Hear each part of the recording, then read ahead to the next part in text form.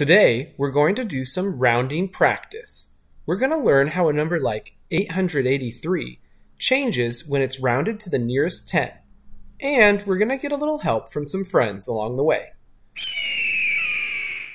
So get ready for some Pokemon rounding practice.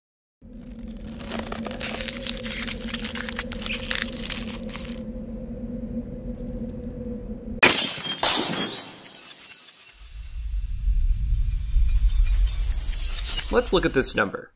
Its number name is 78,789. If we wanted to round this number to the nearest hundreds place, where would we start? Let's find which number is in the hundreds place.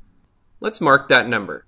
Now that we have correctly identified the number in the hundreds place, let's start rounding.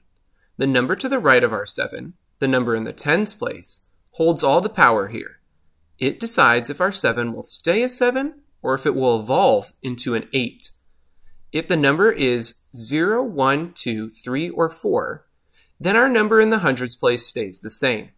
Anything higher and our 7 evolves. In this case, the number next door to our 7 is an 8, which means that our 7 gets to grow into an 8 itself.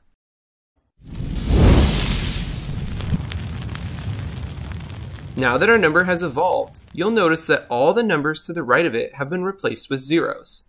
This is the final trick to rounding. Once you've decided if your number stays the same or goes up, every place value to the right of it changes into a 0. So remember, identify which number is in the place value you're rounding, look to its neighbor on the right, decide if it tells our number to stay the same or go up, and then change all the digits to the right of our number to 0. Even the neighbor that told it to change or not. Got it? Let's try another.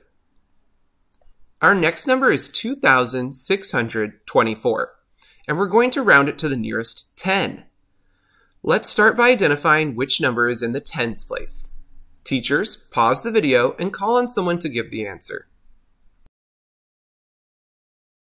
If you said the 2 that's between the 6 and the 4, then you're right. Remember that we read place value from right to left, starting with ones, then tens, hundreds, thousands, 10,000s, 100,000s, millions, and beyond. In this video, we'll only be going up to the 100,000s place value. Now that we've marked our number in the tens place, we'll need to look to its neighbor on the right. It's a 4. Will the 4 tell our number to stay the same, or will it give it the energy to grow? Teachers, pause the video again and find out what your class thinks.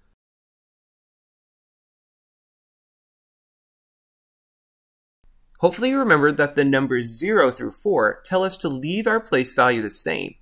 So our little Bulbasaur doesn't get to evolve today. Sorry, buddy. Even though our 2 in the tens column stays the same, the number to the right of it, in the ones, still gets changed into a 0. This is because when we're rounding to the nearest 10, the 24 is closer to 20 than it is to 30. We'll leave everything to the left of the tens place exactly as it is. So we're done. Let's see what's next. Here we have 393, and we're going to round it to the nearest 100. How about you try this one on your own? Teachers, pause the video and let your students jot down their guesses. Okay, let's see if you were right. Pika-pee.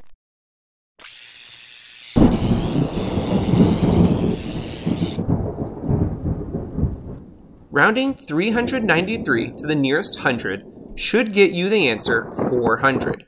We can see that 393 is much closer to 400 than it is to 300. And we can also see that the 9 tells the 3 to go up to 4. Oh, here's a tricky one.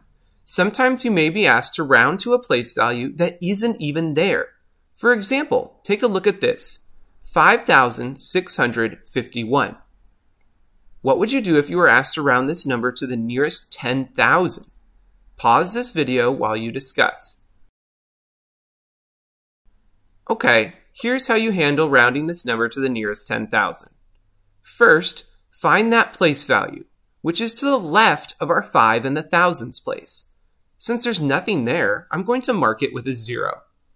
Next, we're going to follow our steps for rounding, looking to the right of our new 0 and asking it if we stay or go up to a 1. What do you think will happen?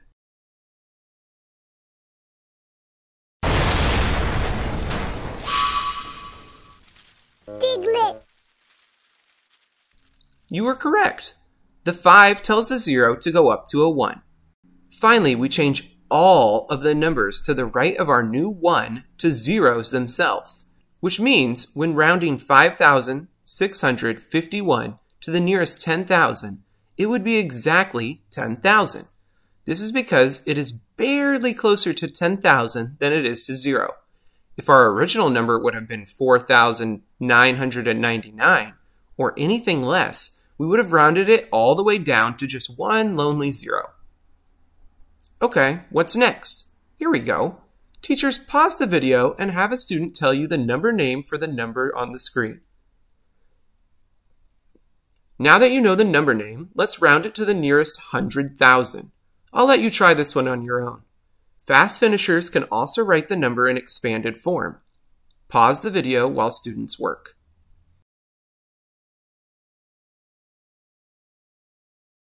Okay, let's see if you got it right.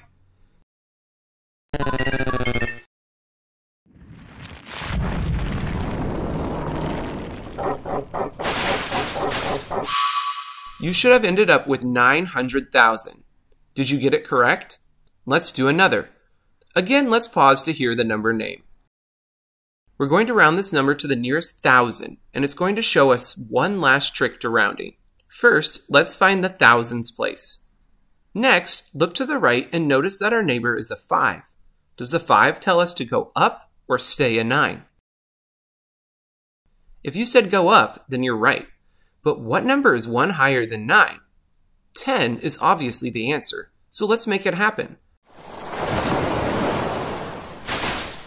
Don't forget to change those numbers to the right of our 10 to 0. After evolving our number, you should get an answer of 10,000. Now it's your turn. Try these next problems on your own.